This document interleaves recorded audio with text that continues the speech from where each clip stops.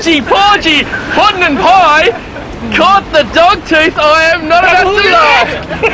Oh man!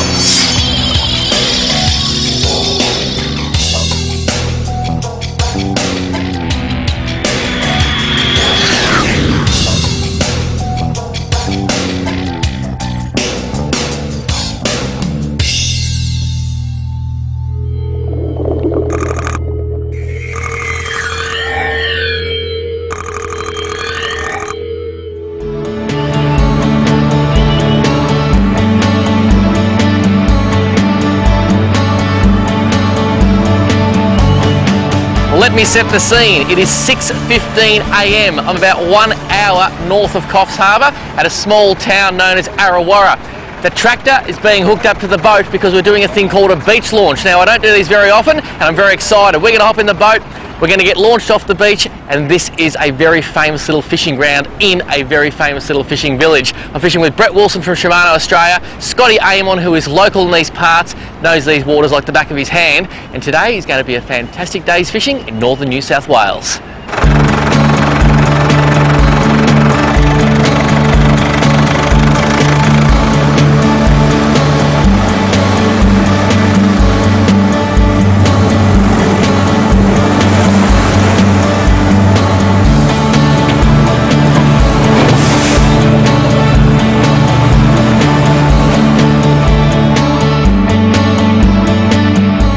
Well, the sun is rising over my right shoulder. You know what I love about getting up early? Nothing. Well, that's actually a lie. Young Das back just down the beach. How good was that? Beach launching. I don't do it often, but it's very exciting. And a wave came over the back at one stage. So my boating and fishing tip for the morning. Your waterproof bag is only waterproof if you keep the zip closed. Time to go fishing and get the water out of the bag.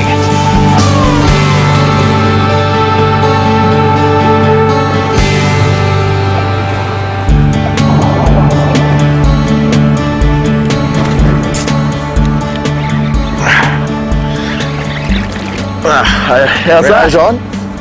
First cast at Coffs. Not a big fish, Predator? No, seems like a small red, I'd say. Not a bad way to start the day though, mate. That's all right. Yep, there he is. Yeah. Cute little. What's with his head? We spoke about this last night at dinner. Down in South Australia and Victoria, they don't have the bump, and up here they do, so there you go. There's a 1 kilo fish. That's like the Brett Wilson of snapper. With a head like an old, he's got a head like an old man. We did not get bumps on fish's heads like that. We can get a 20-pound snapper, it just looks like a pinky. If that's what the snapper looks like here, I'm very excited about finding a big one. That is just absolute gold. Good work, mate.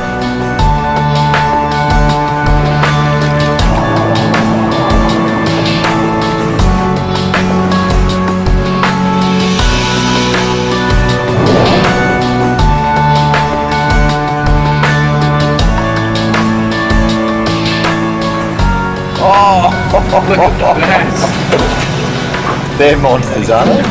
Massive whale, like huge, just went 20 yards behind the boat.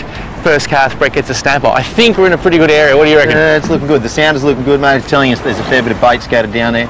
We're going to come up onto shallower reef now, so big long casts out there into the shallow water, and the snapper are usually sitting mid-water, and they're looking up for their food, so they'll come up and hit that lure well before it gets to the bottom most times. I'll tell you, it's amazing. I've caught thousands of snapper, but I've never caught them this way, in this situation. And the way these fish look, I think it's just weird.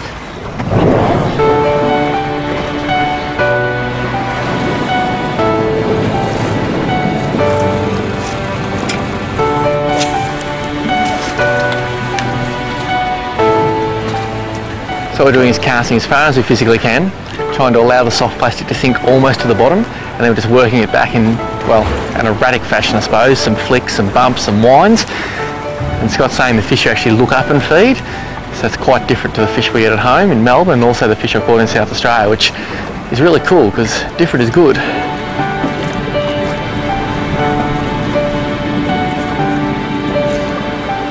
Oh, there's a fish. Good red too. Well done. I need a bit of a hand here, Bretto. Yep. Played up a little bit mid-water, this fish. So he's hit you on the drop. Yes, mate, only 3 to 5 metres down. That lure's gone. Isn't it a Do you want to tail that or? Yeah. You're right. Now you may notice we forgot something this morning. Her name's Annette. Lovely young girl from Coffs. Could you pass her? Yeah.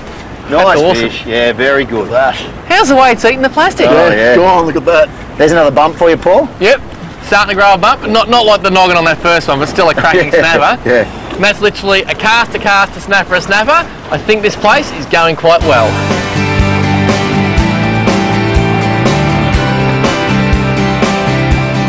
All right, Paul, promise you something special at Coffs Harbour in the way of snapper. Reds, we call them up here. Got some special surprise for you here. Come over and have a look.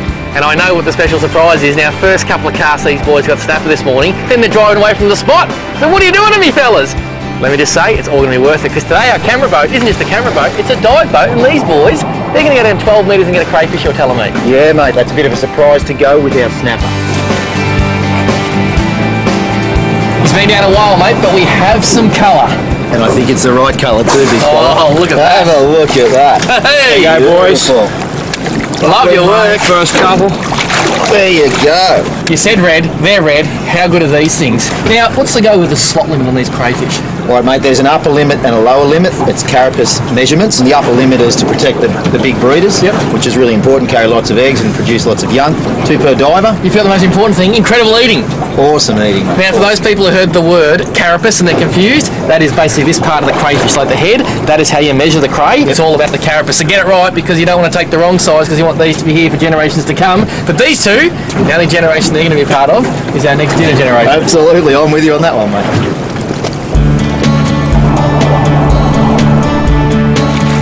He's a little bit big, that fella. That is insane. Oh. You gotta like it when your crayfish are too big. You won't see this very often, and it's gonna hurt a little bit, but go to the depths, my crayfished friend. Bye! I think I love you. You know what? It was love at first bite.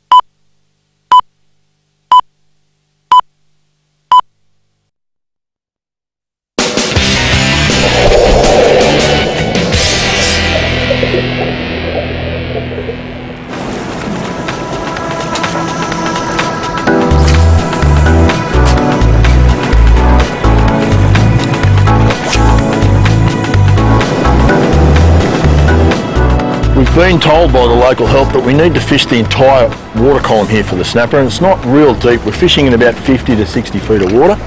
So the general rule with soft plastics, fish as light as you possibly can all the time, as long as you're in the zone where you need to be. There's 2 lures that we've chosen from the squidgy range to fish today, and that's the wriggler and the flick bait. Now they're 2 very different looking lures, and the actions that you use for those lures and the types of retrieve are also very different. The wriggler has a nice long curly tail, works very, very well on the drop, so you don't need to really give it a big sort of a rip. You just need to slow lift and let the lure do all the work. You don't have to do too much. But the flick bait, that's something where the angler actually imparts the action himself. It's a real good rip and a dart, and make that lure really move around. So both lures work very, very well. And as we are doing today, as you always should do, I'm using the wriggler, Paul and Scotty are using the flick bait. We're going to see which one is going to unlock the fish. Today's fishing and boating tip is brought to you by boatsales.com.au. Well, the old Pathfinder Diesel, she is purring like a pussycat. Now, I just want to take you through a little bit of a driving tip. A lot of people tow big boats and it can be daunting at times. But basically what I'm going to do is I'm going to round the corner up here and just show you a couple of ways of doing it. Firstly the wrong way, then the right way. Let's hope I get the right way right and not the wrong way right, because that'd be embarrassing.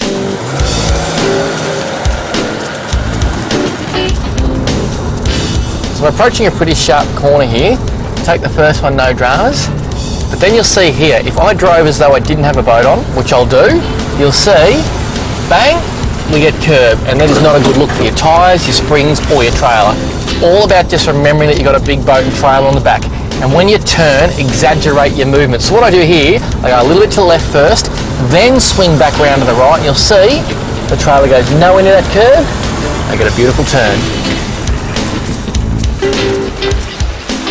Well, I hope that little explanation helps you take those tight corners a bit better in the future. Remember, always go slow, no rush, don't over accelerate, and don't brake too hard either when you're towing a big boat. Keep those corners nice and wide, and your tyres and wheels will love you for a long time. This fishing and boat tip was brought to you by boatsales.com.au and my very happy trailer.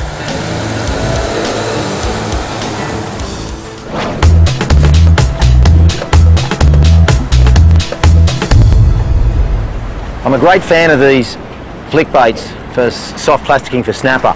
They've got a profile that's very much like the yellowtail that swarm around here in big schools. Very, very important to get them rigged right. First of all, measure out your plastic, know where the hook's going to come out so that head doesn't bunch, and then go smack bang in the centre, making sure to keep it as it goes all the way through in the dead centre of that plastic. Come out, bring the hook point out right where you've made the mark, push it onto the head so there's no pull on the hook. It's all from the front of the plastic here, from the jig head. Now that's right, we can test them. It should come directly forward through the water without kicking off to one side or the other.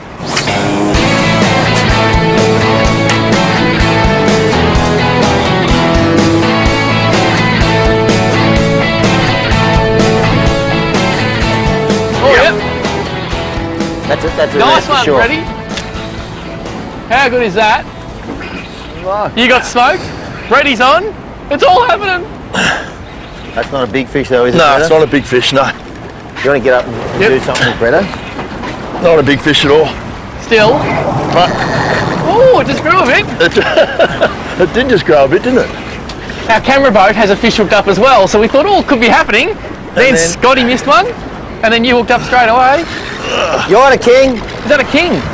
Oh, it's, yeah. Is it? We've got a kingy here, yep. Kingfish. It is a kingfish. Awesome. Beautiful. Good stuff. Oh, look at the colour in that.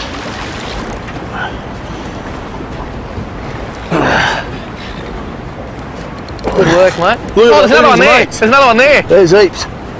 I'll see if I can get his mate. I'll keep him there, Paul. Thanks, mate. Just going to try and hold him there. So what Brett's doing here is holding the kingfish in the water.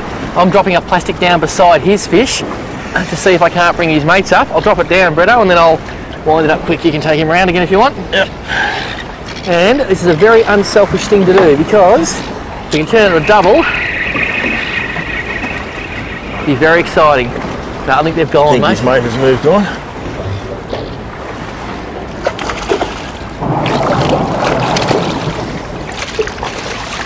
Got him on. Oh, sweet. Nice, and a very good call too, because Scotty said if we come to the east side of that island, there's a chance we might find a king. Yeah, and we did. How good's that? Yeah. Cracker fish. Now I assume in New South Wales that's not a legal fish, No, it's not.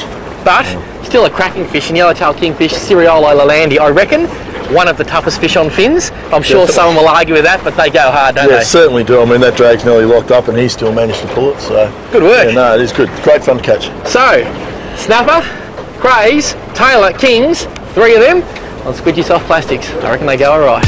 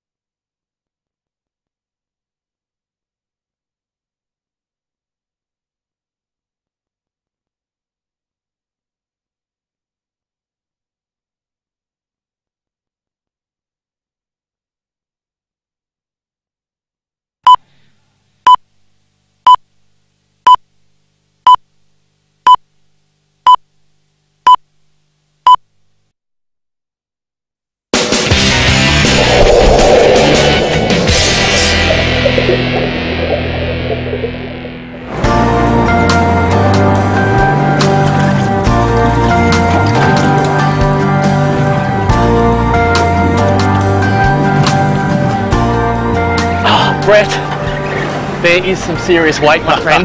Mate, Scotty, can you just back in a bit, mate? Yeah, mate, no worries at all. That's it, thank you. Just keep going, keep going. Now, I played around with wrigglers and all sorts of things, and Brett suggested going to a squidgy flick bait. What size is that pilly, mate? 145 mil. 145. Scotty's favourite. Scotty loves the flick baits. In fact, it was very hard to get one of his tackle box, I must say. And we worked this area, and I think it's our camera boat that saved the day for us, isn't it, mate? It certainly has. Today, We've got no net, of course. yeah, we don't have a big net, but you get on the big jobs. But they physically started catching a few fish, so we snuck over to where they were. Some kings turned up. Now, I don't know what this is, but unfortunately the first run was a screamer, and I think you've missed it. There is lots of weight there, Bretto, lots of weight. What do you reckon? I don't think it's a king. No colour? No, Oh, that's what I want to see.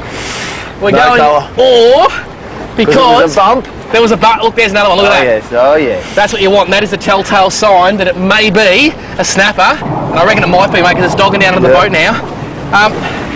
It reminds me of a long-tailed tuna I caught once. It's just dogging under the boat, and I can't lift. Oh, I can't lift it. yes, we've got some colour, and it's the right colour too, What mate. colour is it? Red and blue. And that's just my face from pulling it so hard. Oh, that's a big fish, mate. Lovely Nice fish. fish. Lovely Oh, fish. look at that. Look at them packs like that. Looks That is awesome. a fat fish. Oh, Easy. Look at the head on it. that is wrong, mate. This is when you don't want to remember you forgot the net, if that makes any sense. Please, Bretto, please. The lip grip. The lip grip's not big enough, mate. You need a hand. You got him? Oh, finally. Okay. Fishing and boating tip number 2. When packing for any day on the water, remember a net. Not the girl who works at the local bakery, those green Enviro things, because that is a horse of a fish and you're enjoying your cuddle, mate. I think that first run, it saved us in the end, because that first run was blistering, and without the net, It absolutely smoked. We actually had to back up on it at one stage. What a cracker fish.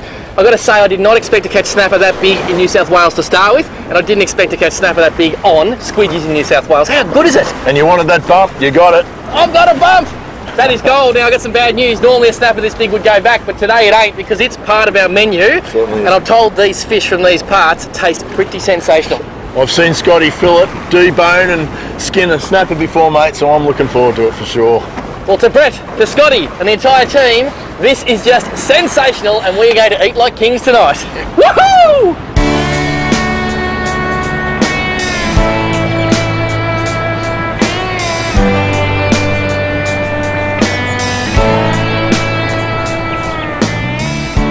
That is a bowl of absolute crayfish gold. Now today I spoke about my very talented camera boat driver, and this is the man, John Featherston. I've got to say, you have done a great job, but I suppose it's easy diving down and getting crazy and you've got big tanks in your back full of air in it. No, Paul, scuba diving and spearfishing or collecting anything with scuba in New South Wales is illegal. So you actually dove to the bottom on a breath of air. One breath of air. 2 questions. How deep? How long can you hold your breath for? Well, these lobster came out of about 12 metres of water. You hold your breath as long as you need to. At one stage today, he actually popped up with a cray in each hand. I actually think that was just showing off. My belly is very happy about it. And the reason I didn't go in, because I'm sure you're going to ask, I normally only free dive to like 25 metres. I just didn't feel 12 was enough of a challenge. Fair dinkum. No, for sure. That wouldn't have challenged you at all. Now, in saying that, how deep can a free diver go on a big breath of air, hunt a fish, and come back up? Guys can dive, plus 30 metres and chase fish in that depth of water pretty comfortably. That is insane. Go and step 30 metres out in the backyard, one breath of air down there. It's just incredible. Now, I've eaten this a lot of ways. Apparently tonight we're doing something a little bit different. Yeah, you're going to be sport tonight with my gourmet lobster and snapper pizza. That sounds too good. So John, how do you make the famous snapper and crayfish pizza? Okay, first of all, homemade base. Then we've got tomato paste, anchovies, bocconcini, pretty much whatever you want to put on it. But the special ingredient we've got on this is obviously our fresh snapper from today and some crayfish. So here we go. And we're not going to skimp. We've got plenty of fresh crayfish there. Just spread that across the pizza. And once we've got him on there, It is looking so good. we're going to not skimp because we've got plenty of beautiful fresh Coffs lobster. And then, of course, what's a pizza without cheese, Paul? Absolutely. There we go. This is going to be so incredibly good. And you know what? I'm going to help because I haven't really contributed except for the snapper so far. So, you've done nothing but get the craze, make the pizza. I'm going to do the hard work. I'll put it in the oven.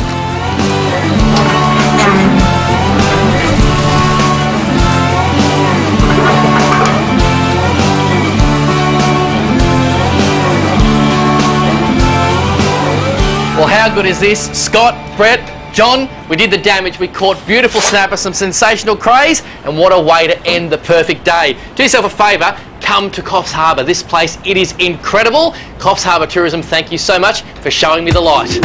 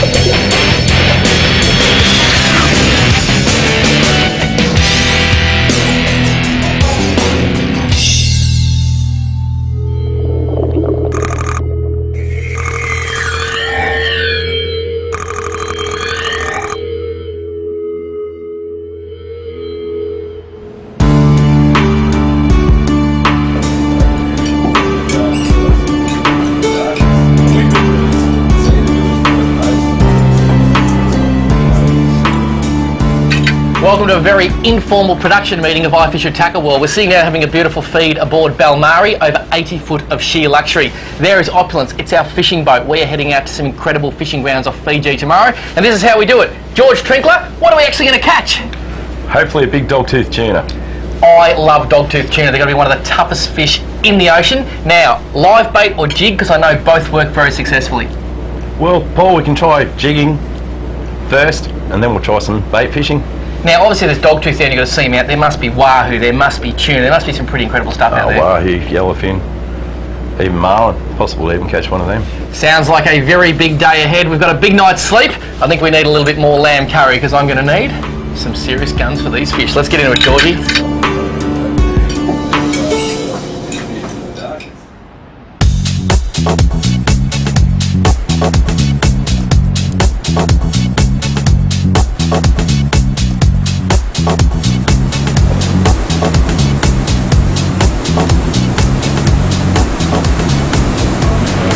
Certainly is a beautiful part of the world.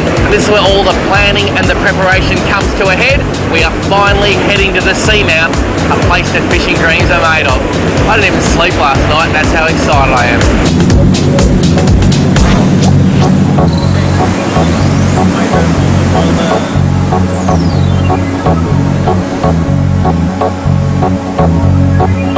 We've just run 20 minutes from our anchorage at Cape Washington to a seamount. Now this seamount climbs from a depth of 2,000 metres up to 145 metres. If you want an idea of what that's like, it's twice the size of the mountain behind me. The current pushes in here, up against the seamount, creating an upwelling, which means bait fish. And that's what we're looking for, bait fish and big fish.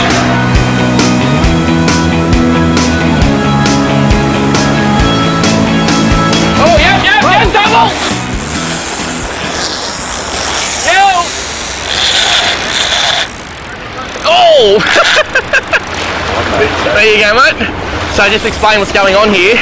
We're actually looking for small yellowfin to perhaps use as live baits later. Look at that, that's going to become our bait. I've got a fish coming up here too. Let's say it's another small yellowfin.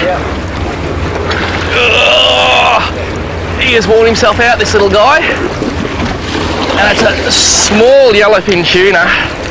Just the perfect fish for a very, very big fish. Look at that. That is pretty.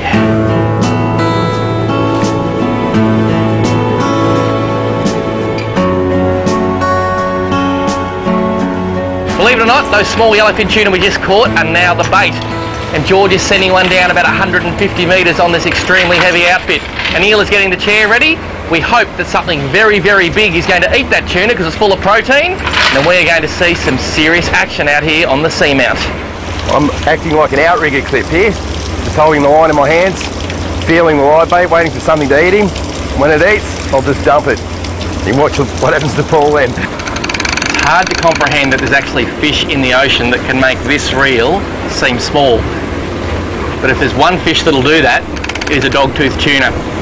Or a big blue marlin, you just never know. When you get a live bait out there that's that big, anything could physically eat it. The tension's building, and George, I've got to say, I'm a little bit scared. We know what you'd rather be doing. We know what you're really